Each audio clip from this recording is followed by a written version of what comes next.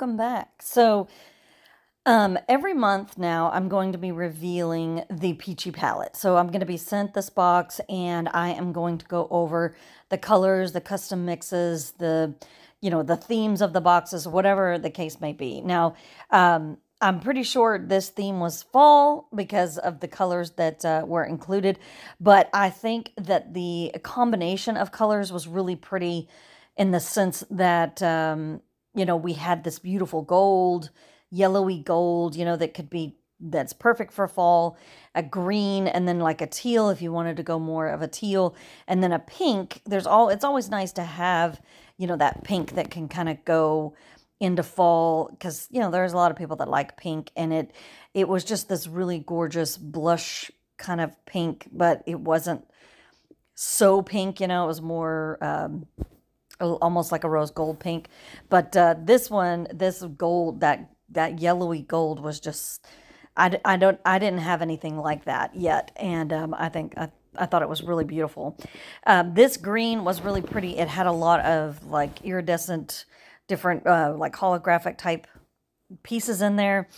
It was a really unique mix, and I think you could use that a lot of different ways, different times of the year, if you just needed a green, something along those lines.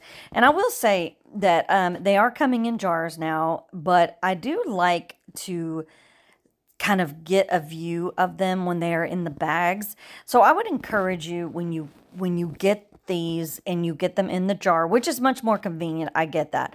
You don't have to heat up the sticker and peel it off. You don't have to buy extra bottles and, that kind of thing. But I will encourage you to pour it out whenever you get them.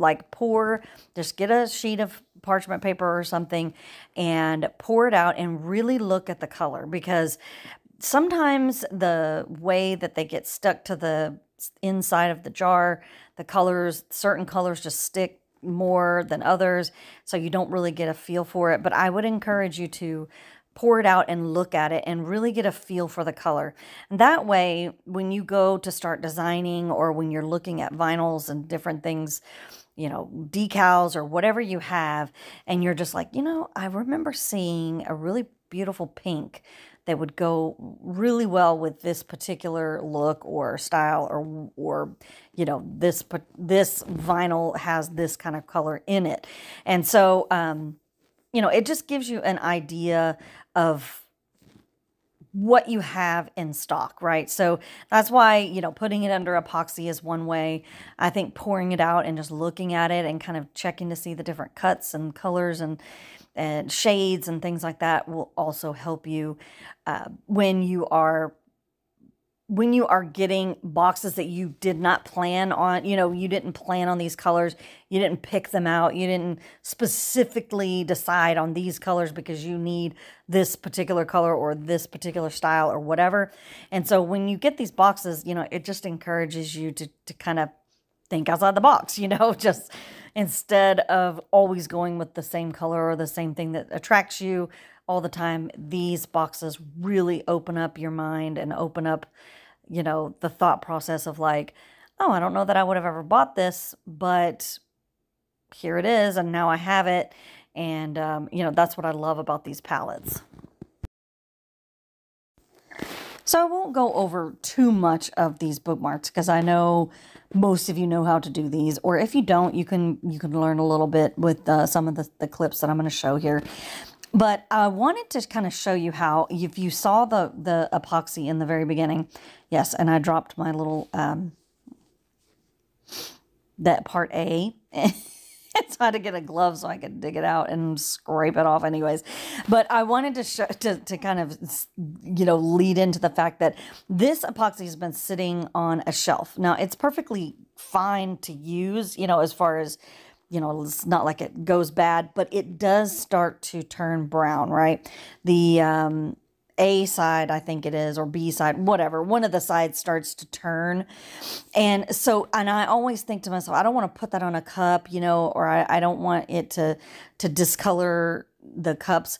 But if you're going to do like epoxy samples or something like a bookmark or something that's not going to be out in the sun, that isn't going to be used like a tremendous amount on a daily basis kind of thing, like a cup would, this would be the time, you know, or if you just want to see something under epoxy, this would be the time that you could use something along these lines with that's kind of turned a little bit brown in the epoxy. So instead of putting it on a cup, you could use it to make, you know, keychains or bookmarks. And because all of these were like a darker color, or they had, you know, kind of a, like the gold and the yellow, that kind of thing. So I didn't really think that the color, the brown fade of this epoxy that happened would cause anything to, you know, discolor, in the sense that it's just a bookmark. We're mixing the glitter in. So we're going to have a perfectly fine, you know, result in the end. So if you do have some old epoxy that's been sitting there, this is the time when you can use it, instead of using your really good stuff that you have that's fresh, that's new, that's ready to be put on your cups, or, you know, any other type of projects that you're doing. And so anyways, just wanted to throw that little tidbit, little tip out there, just so you know. So then, as you can see, we sanded them down. That is something that you want to do with acrylic. You definitely want to sand them down and then clean them with alcohol, get those sand bits, you know, off of there. And then we went in with, I took just the little medicine cups, and I think I did like 7.5. So there's a line that's like 5, and then 7.5, and then 10. And I might have been within the 7.5, 10 mark on each one of these. And so that's kind of how I measured out how much epoxy I was going to mix up in the first place, right? So I was like 10, 20, 30, 40, 50. And so I mixed up about 45, 50 milliliters. And then I put each little, you know, cup there, and I poured about 7.5 to 10 milliliters of, you know, each one, and then took the glitter and mixed it in, and then we poured it out all over the bookmarks, you know. And I just took my time with this just to make sure that we weren't getting a bunch of spillage over the sides, that we weren't getting it into the holes, which I eventually did anyways. But, you know, just take your time. That way, you know, epoxy it just needs to be handled gently, and it needs to have, you need to just not rush it, because if you rush it, it'll just flow all the places that you don't want it to flow. So I always kind of just take my time when it comes to something like this, that I want it to stay on top, and I don't want it to flow over the sides and get in the holes and all of that. Now, also another thing is you want to make sure that you're keeping the backing on these bookmarks, because you don't, any acrylic, anything that you're doing acrylic wise, you don't want to take that other side off, because this is a way for you to clean up your mess. If it gets on the back side or whatever, you just peel that off, and then you're good to go as far as clean up on the other side. And then it stays clear and clean and everything, so that you can see the beautiful glitter coming through on the other side.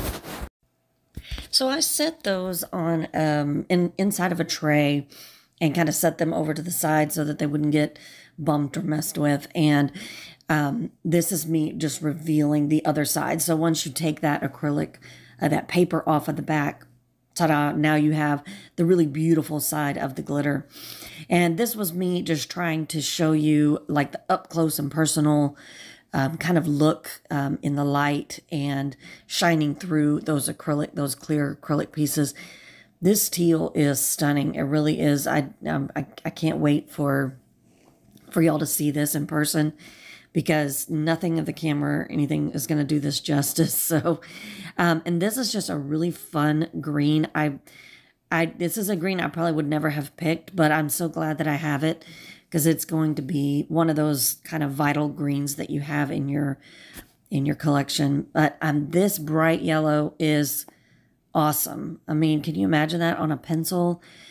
This is like the pencil yellow that we have been looking for, I think. It is so beautiful. And Tiny Dancer, if you don't have it, you have to put it in your basket today and get it, because it is a beautiful color. I was almost going to say stunning again, because I say stunning a little bit too much in this video. But anyways, so now I'm going to go back and show you, you know, what they look like in the jar, because it does sometimes make a bit of a difference when you're looking inside of the jar or when you're looking on the outside of the jar. So that's why I was saying I encourage you to pour it out and really look at the color and really examine exactly the mix that they made and the shades and the sizes and the cuts and all of those things that they really put some real thought into. And I just want you to really appreciate these boxes for what they are, instead of just immediately making a choice that you don't like this green or whatever. Like, really, you know, just take a moment. And I mean, this is art. This is all subject to, you know, your opinion, that's for sure. But, you know, just take a moment and just really start to appreciate, you know, the mix and the work that went into, you know, it's not just they just mix some stuff together. They really put some thought into mixing these, you know, really look at them under epoxy and really try to tell, you know, what kind of mixes they have made. So this here, let's go back through them. This is Umbridge. This is a beautiful pink, almost like a rose gold kind of blush pink. And then this is Ollivander. I know I'm messing these words, these names up. I hope I'm not too bad, but beautiful teal color. And then we have Goyle or Golly, and it's a gorgeous green. You see all those different shades of colors in there that would really bring out any kind of color that you decided to put with it. And then we've got Diggory, and this is a perfect pencil yellow in my opinion. This is the one we've been looking for.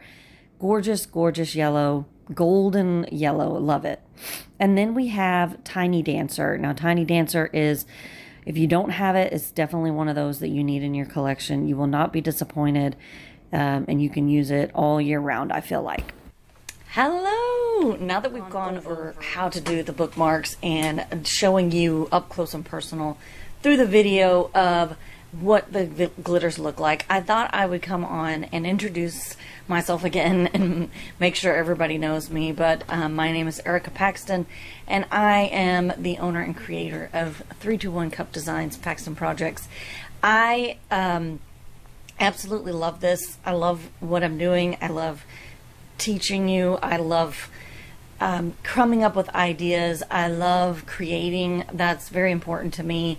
But I thought that this was very important for me to come on and tell my story about the Peachy collaboration that I have now. And when I first started 2 years ago, really admired Peachy Olive Glitters and really admired Flynn Sisters Boutique, that they were exclusive to them, and I have bought plenty of their palettes and different, you know, specific glitters from them throughout the years, and the quality just really is hard to match as far as the quality of the glitters, the coverage, the blendability of these glitters is just, it just doesn't match up with most.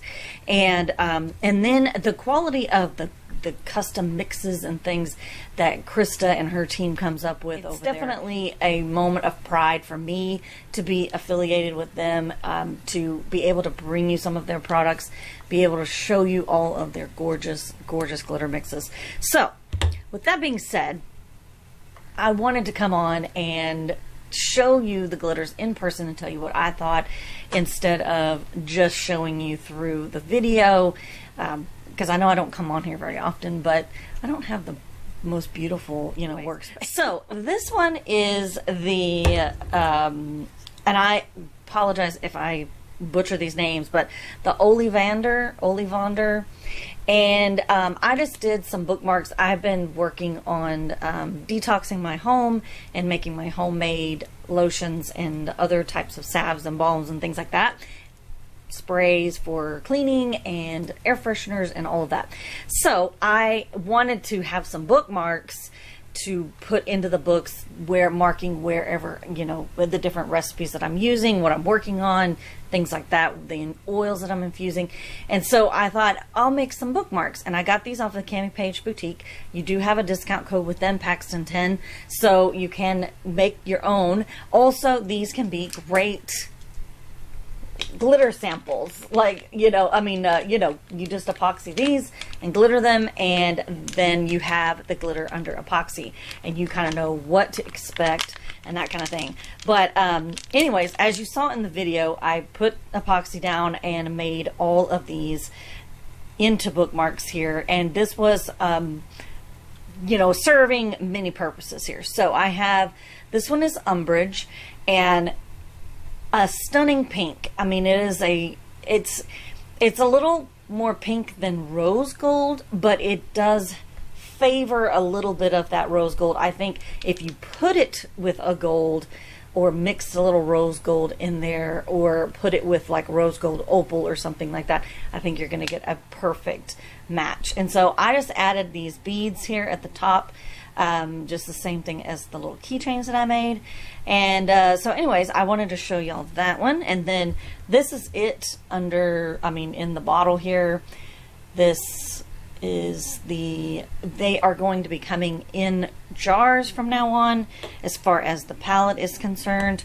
And then once again, this is Ollivander, and I really hope that the close-up of me working with it in epoxy does it justice, because this is a stunning teal. I can't describe how it has, like it has square and, you know, the regular cut glitter, and it has almost like a black or like a dark gray in there, but you will be very surprised. And this is something that it would even be, for these two to go together, would be a really beautiful Christmas type theme, I think. And you could add some really pretty, like, pink poinsettias or something like that. So then we go into, this is Goyle, and this I think would match a lot with like hash or linder. This would be a really beautiful green for that. And it has like a little bit of gold in it and kind of red. It's very fall, very pretty. I really hope that all the looks of in the camera do this a lot better justice than these videos. So this is it in the jar here. It's a dark green, but it does look a little bit brighter once you pull it out and put it into the epoxy. It does have some colors there. And then we have Diggory. And like I said, if I'm butchering these names, I apologize. But Diggory is like a really nice, it's actually, I think, the best pencil yellow that I've ever seen. Like, this to me looks like the yellow of a pencil. And just in time for Christmas, making pencil cups and that kind of thing. This is it under epoxy. It has a perfect shine. It has just ever so slight look of like iridescence to it, but I think that just adds the gold aspect. Ooh, sorry. It adds kind of that gold aspect to this yellow. And then these two together, I think, would be very pretty if you were doing Green Bay Packers, something like that. I know there's another team, the Pirates maybe? I don't know. Anyways, I know I think there's another team that's green and gold, but anyways, I just thought these two together would be really pretty.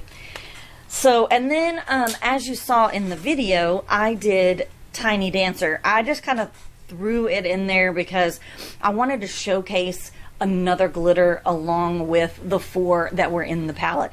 This is one of the ones that I didn't have for the longest time, and then I finally got it, and I had heard rants and raves over it for so long, and I realized when I put it under epoxy exactly why, because it is a stunning pink peachy, orangey. I mean, so I put these beads with it that are like pink and kind of orangey, and it is a stunning, it has a stunning sparkle. I cannot wait to do some kind of cup with this for sure, and just the sparkle is beyond. And I do think that it could go with any one of these, in the sense that the teal would be really pretty, the yellow would be really pretty. I just thought it would be kind of a fun to show you a really neat, unique mix that they do carry, and that one is called Tiny Dancer, and that's it in the jar there. You will not be disappointed with this one for sure. I think you could add it into some fall, but you could also definitely play it into summer and spring. So it's definitely must have in your collection. Anyways, I wanted to thank you guys for watching, and I hope to be on the screen a little bit more. I have been kind of avoiding that. My son's been home, now he's in school. I have a little bit more time on my hands, and now that I am kind of venturing out a little bit more into my affiliations and just, you know, what I want to be for you guys, I really want to start showing my face and being a part of the community a little bit more. So anyways, I hope you're okay with that, but anyways, thank you so much for watching, and please like and subscribe and comment down below. Let me know what you think. Let me know which one is your favorite, and